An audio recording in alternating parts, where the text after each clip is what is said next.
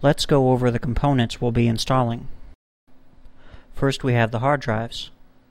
We'll be installing 2 IDE hard drives, each with connections for data and power cables, plus jumpers to configure the drives. More on jumpers in a later lesson. A serial ATA hard drive with connections for data and power. A DVD reader and a recordable drive with connections for CD audio, data and power cables, and jumpers to configure the drives. The floppy drive, the video card, sound, modem, and Ethernet cards, 2 512 megabyte DDR RAM sticks, processor with heatsink and fan, the motherboard, case cooling fans, the case itself with power supply, a power strip with surge protection, rounded data cables for the hard drives, CD, DVD drives, and floppy drive, 1 serial ATA data cable, and the CD audio cable to connect the CD drive to the sound card.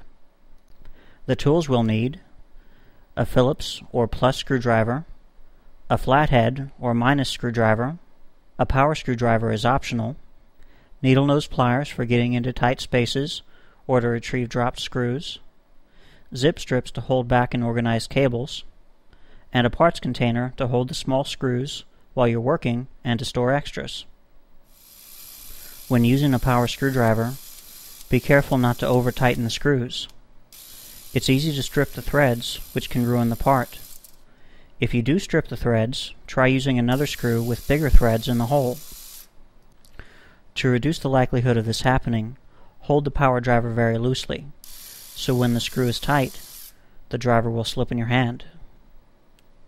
Under no circumstances use a power drill with a screwdriver adapter. We'll be putting together a mid-tower computer. It's the most common case type and is very similar to the majority of cases available. Let's remove the case cover. Most case covers are held in by screws, 3 per side. To remove the case sides, simply pull back. On some cases, you'll need to pull a latch to slide the sides off.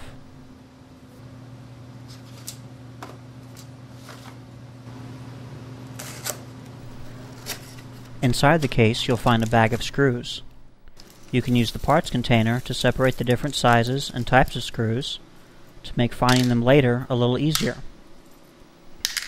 There are 2 basic types of screws: screws with little threads and screws with big threads. The screws with little threads are used on the floppy drive and CD/DVD drives. The screws with big threads are used on the motherboard, hard drives, and add-on cards.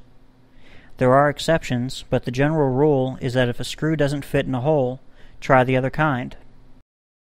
This case also comes with rubber feet for the bottom of the case, and a PC speaker that will attach to the motherboard in Lesson 3.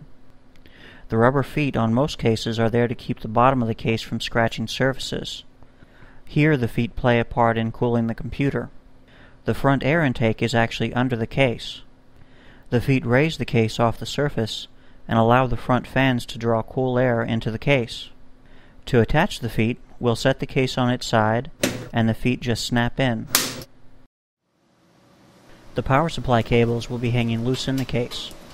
Bring them out of the case to keep them out of the way until they're needed.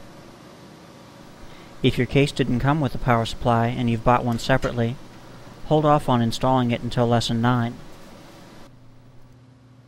Inside the case we have space to install the motherboard, places in the front and back of the case to add cooling fans, 3.5-inch bays for the hard drives and the floppy drive, and 5.25-inch bays to install the CD/DVD drives, as well as a few cables at the front of the case that control the power and reset buttons, and also light up the power and hard drive activity lights.